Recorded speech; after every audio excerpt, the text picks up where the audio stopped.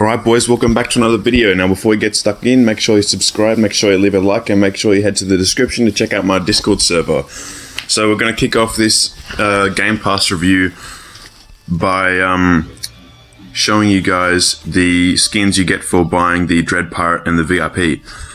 VIP is probably one of my favorite skins that you get by getting a Game Pass because of how dark it is and how good it looks. I mean, like, it's got gold rims and everything. And you also get the, on the right side of my body, you can see I've got the new pistol hilt, I think it's called.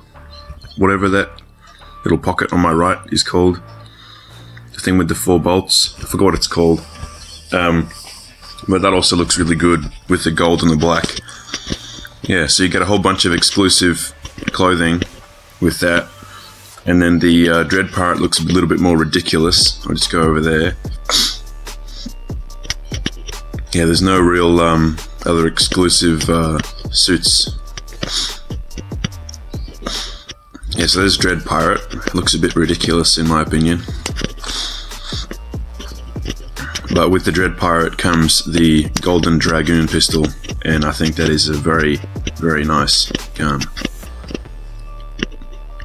Actually, I think it's the other one that you get with the Dread Pirate, but I'm not sure.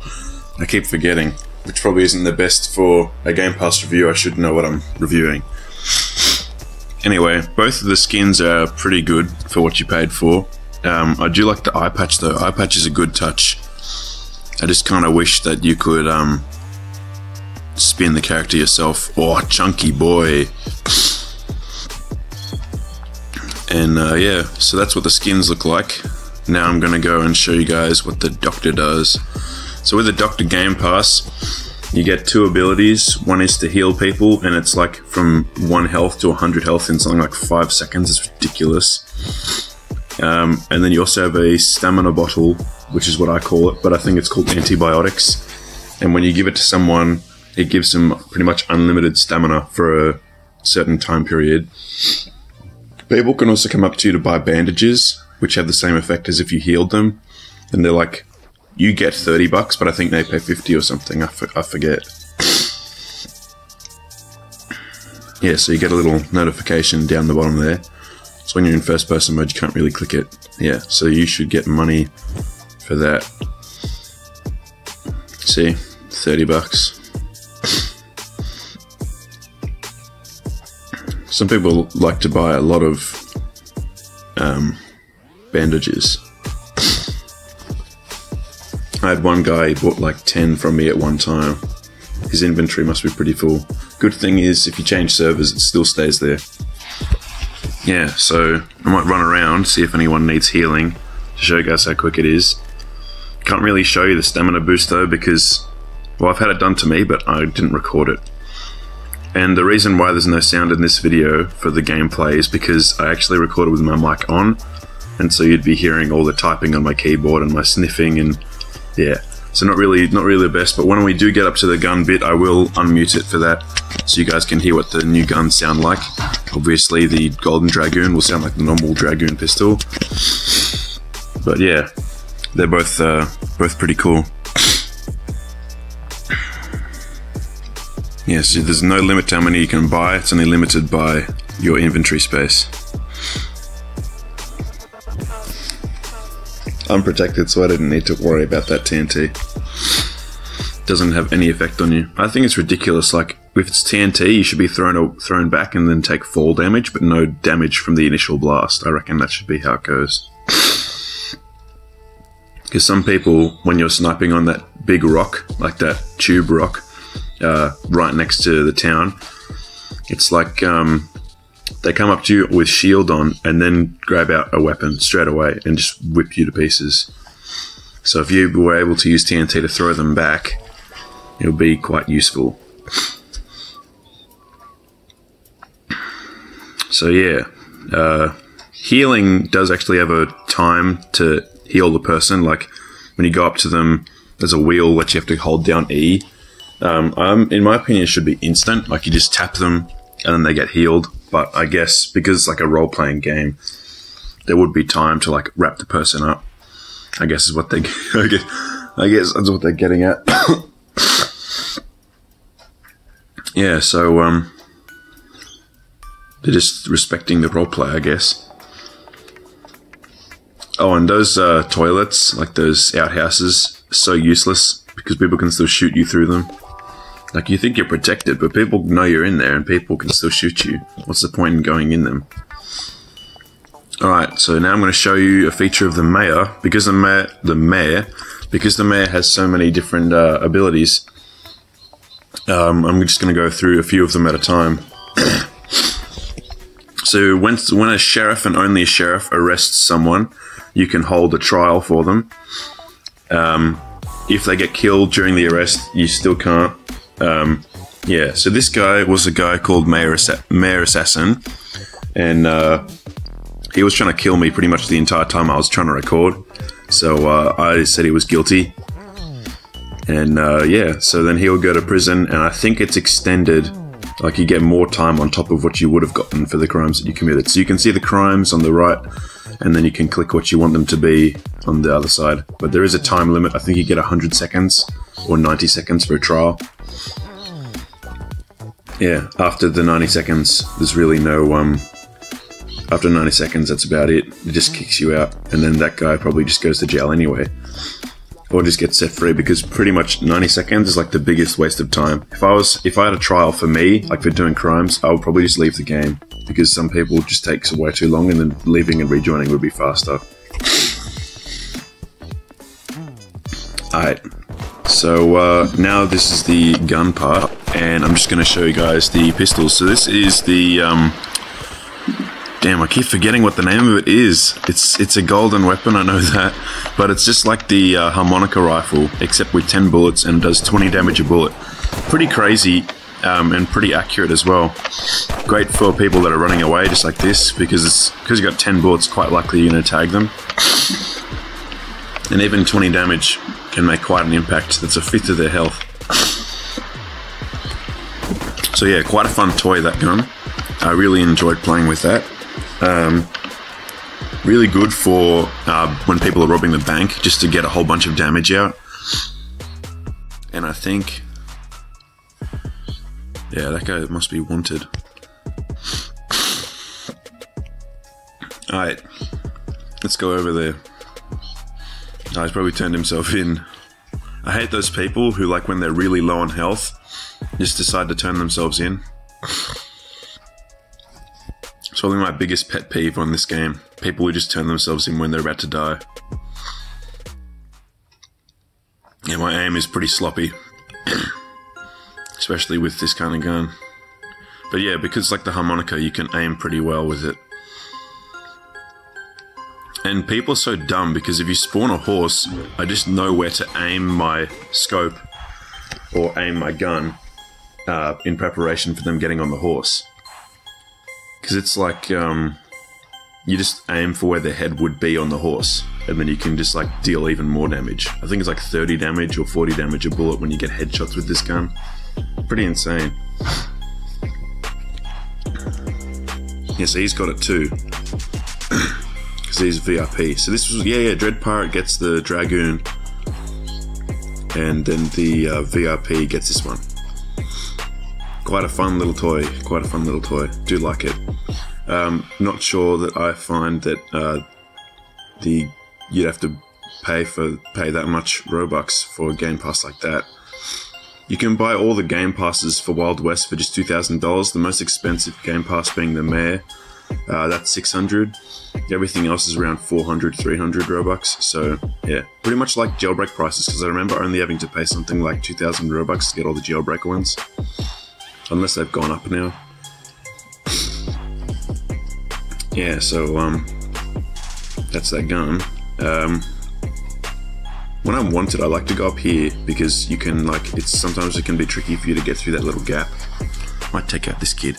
He's wanted. Yeah, so headshot damage confirmed. Did you see that massive jump in health? That's like 40 damage, that shot. Yeah, that's crazy. So that's like a total damage output of something like 400. Pretty ridiculous. Yeah, so this is the name changing Game Pass. lets you change your name. I think it's 100 Robux, and you can change it to anything as long as it's safe for work, like SFW. Yeah.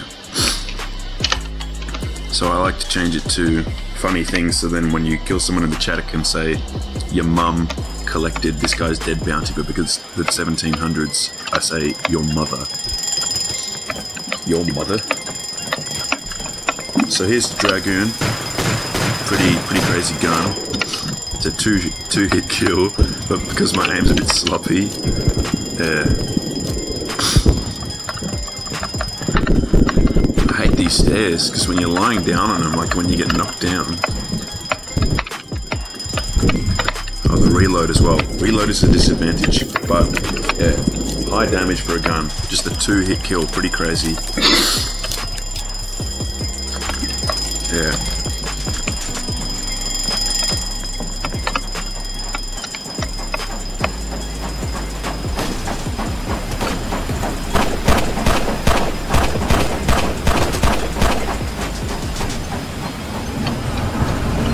Oof, that was some big damage. Probably using the... Oh, let's go. Yeah, that's what I thought, buddy boy. Yeah, great for chasing down people running away. But to be honest, I'll probably use the Dragoon, normal Dragoon, and Golden Dragoon together. Because then it's like some crazy total damage output. Yeah, so asking for protection, you have to do outside a safe zone, because if you're in a safe zone, you don't really need protection. So I'm gonna go ring the bell, because like the only reason I bought this Game Pass is so I could ring the bell. So here's the gavel. You just whack this little wooden hexagon as many times as you like. You can look around while whacking it. Paid 600 Robux for this Game Pass. Flippin' heck. That's something like 8 AUD or something like 6 or 7 USD just to whack this little piece of wood. Anyway, let's go upstairs again and ring the bell in a sec after I blast all these windows. It's another good thing, this gun's fast fire, so you can just keep blasting window after window after window. I like to use this for when I'm sniping through windows, because then I can just break all the glass before doing it. And ring the bell.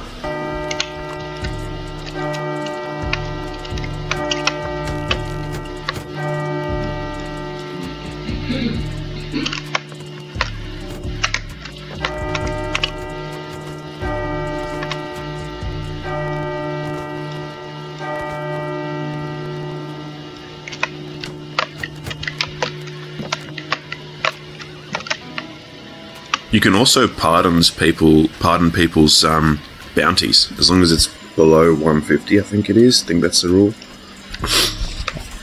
So I think it's like 1 per time period, because you can't just like pardon so many. Like I've tried, but this doesn't work. And they're all below 150. I don't know what's going on. Oh, okay. So yeah, so the time limit's at the top of that little board. So it's like 90 seconds, 80, 90 seconds between each pardoning. Pardoning just means that their bounty's taken away and they're just like a normal person again. You know my favourite sound in the entire game is when you jump from the high balcony and land on the second, like on the lower balcony.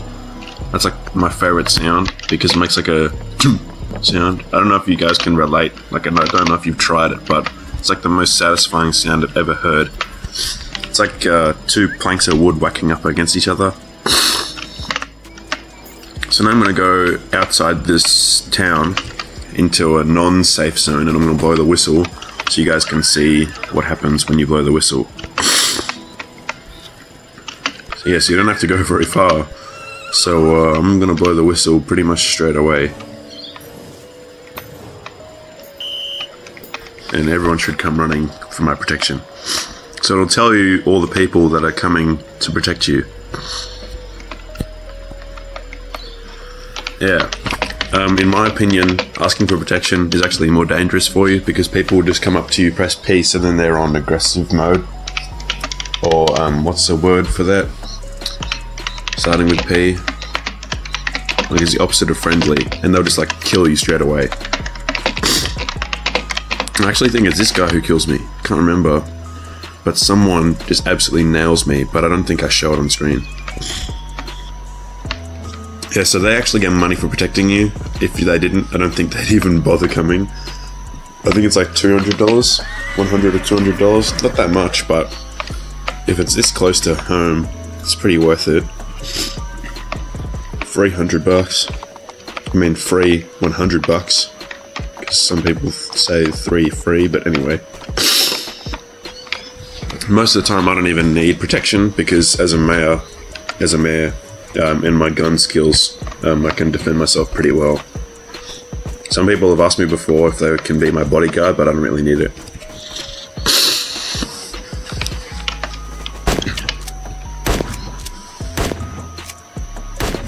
Ooh, we got someone coming up. Oh, he's a good guy.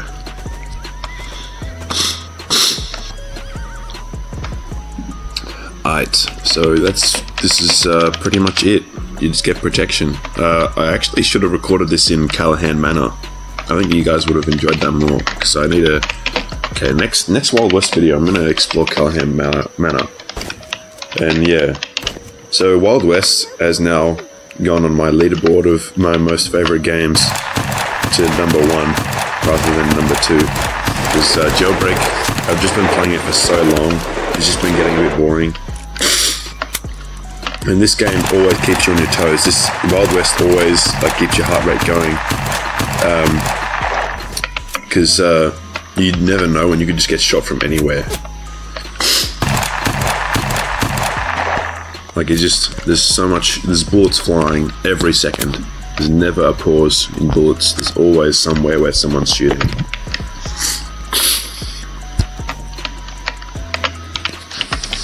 Another great pro tip for Wild West: go to a horse stable, make your horses all small, and you can use them as meat shields, like things to hide behind when you're in the open, because they'll come to you when you call them, so you can just hide behind them straight away.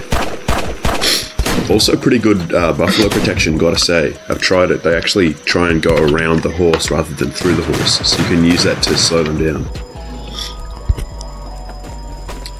So now I'm going to be a hitman. So as the name suggests, I'm a man that hits.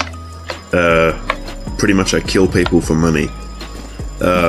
Depending on the person, I can have a bounty on me just for killing them. Like if they're a person of authority, like a sheriff or a mayor, it costs extra and for the person, and will give a bounty for me.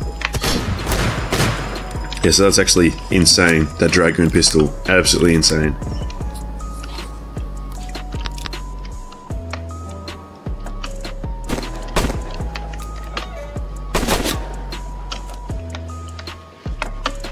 So I've got a target. I'm only get $100 for it. I guess only people who don't know how to money grind or haven't seen my money grinding videos yet. Oh! 2-hit kill. That was something like 70 damage for a headshot from my Winchester. Holy. Alright, so I'm gonna grab a horse and I'm gonna head over to where they are. There's no marker in front of you, like as if someone's just robbed a bank, or if you're tracking down a wanted person. They just tell you where the last location was. Also, if you're being hunted, it'll have a message that says you're being hunted. So they're probably gonna hide. I can't remember if I even find this person, but yeah, it's pretty awkward if you just decide to do the old walk up to them, try and make friends trick. Like you say, oh, I'm not actually going to kill you, and then you absolutely nail them in the face with like multiple rounds of your Dragoon pistol. Yeah, it's pretty funny.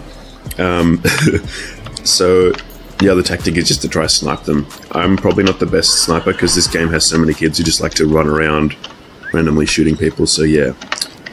Hope you guys enjoyed. Make sure you subscribe, and I'll see you guys in the next video. Bye!